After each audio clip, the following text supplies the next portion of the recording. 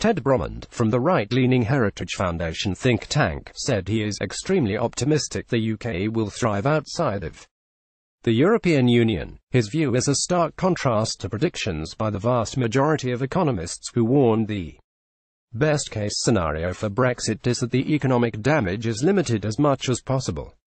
But Mr Bromund claimed, this view is driven by fear that a successful exit could inspire other disaffected EU members to follow suit.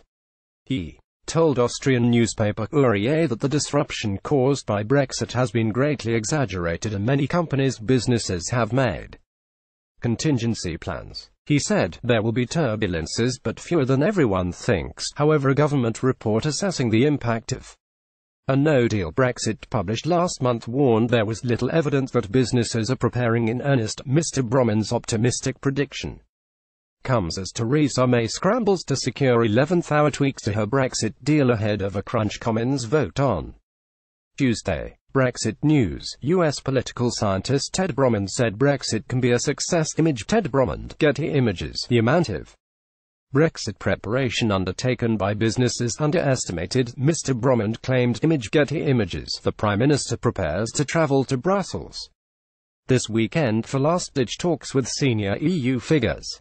Brexit Secretary Stephen Barclay and Attorney General Geoffrey Cox last night met with their EU counterparts but failed to reach a breakthrough.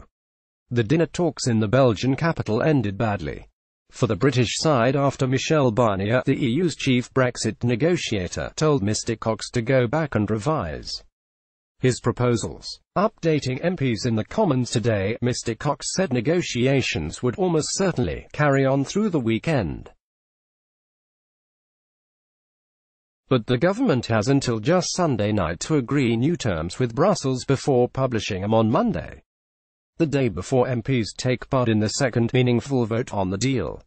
Ministers are said to be braced for another heavy defeat after the previous version of the deal suffered a devastating defeat and lost by a majority of 230. Additional reporting by Monica Pallenberg.